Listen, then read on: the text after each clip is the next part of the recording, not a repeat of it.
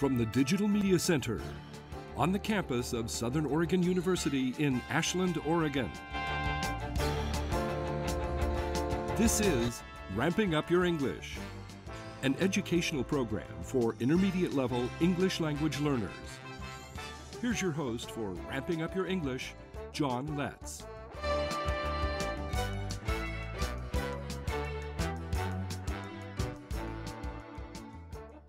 Welcome to Ramping Up Your English, winner of the Southern Oregon Television Award for Program of the Year and the Award for Best Educational Program. I'm the host and producer, John Letts. Ramping Up Your English is an educational support program for intermediate English learners. It's a program for people from all language backgrounds. Ramping Up Your English is also for people of all ages. So if you've already passed the beginning stages of learning English and you want to reach higher levels of proficiency, this program is designed to meet your needs. We take a content-based approach to helping you reach higher levels of English proficiency. Our current thematic unit is animals. This is segment 1 of episode 62. We've seen butterflies and sea turtles at stages of their life cycle, and today we'll observe reproduction of other types of animals. But first I'll show you a source of cute baby animal pictures and information. This is Baby Animals from Zoo Books. And for many animals, part of reproduction is caring for the young.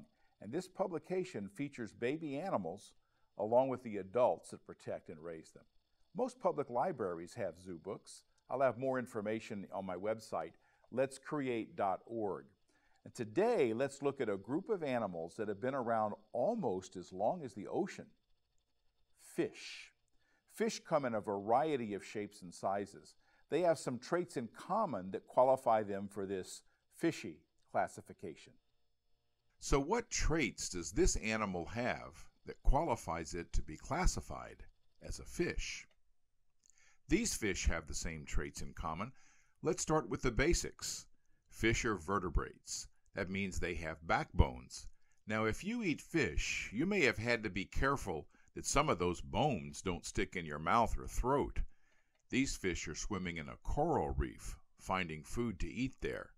Coral reefs are like an all-you-can-eat buffet for many species of fish. Does their classification have anything to do with color? These are certainly colorful fish, but notice the coral they're swimming through. They are also colorful, but coral, as we learned earlier, are not vertebrates.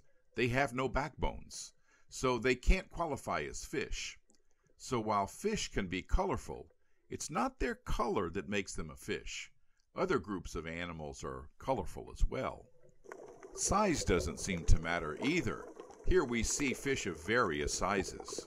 They're all fish, even at different sizes.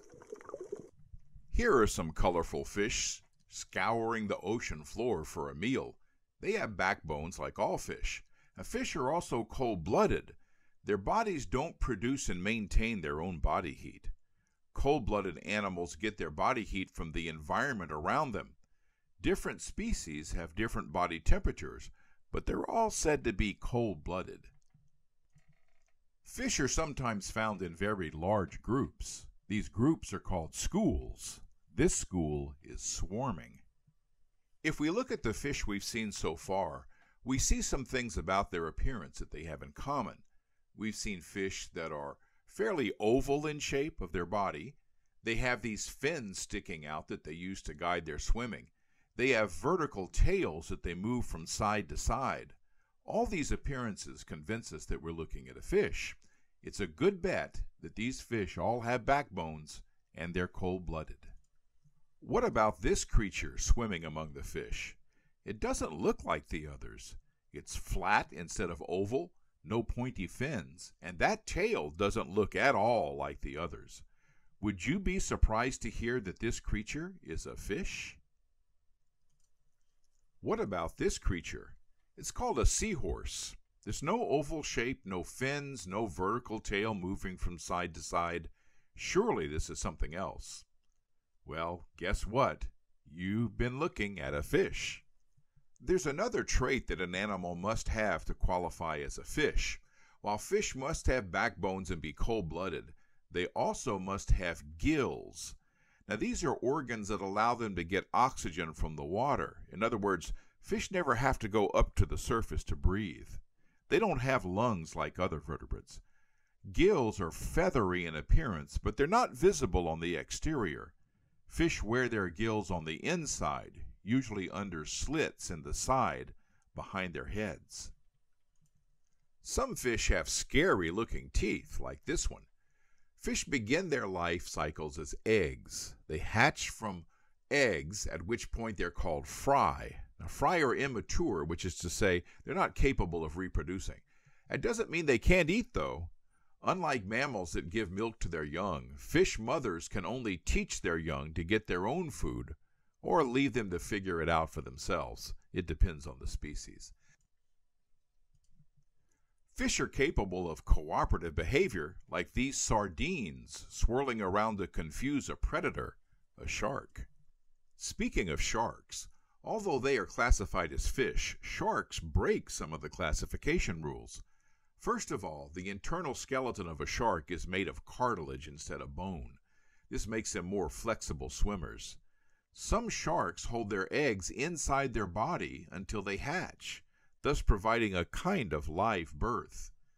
So while laying eggs and having backbones remain traits that all fish have in common, some sharks are a little different. While sharks are notorious predators, some species are quite picky about what they'll eat. Most sharks are not easily intimidated, but most species have no desire to attack people. Here's another surprise. Some sharks are at least somewhat warm-blooded.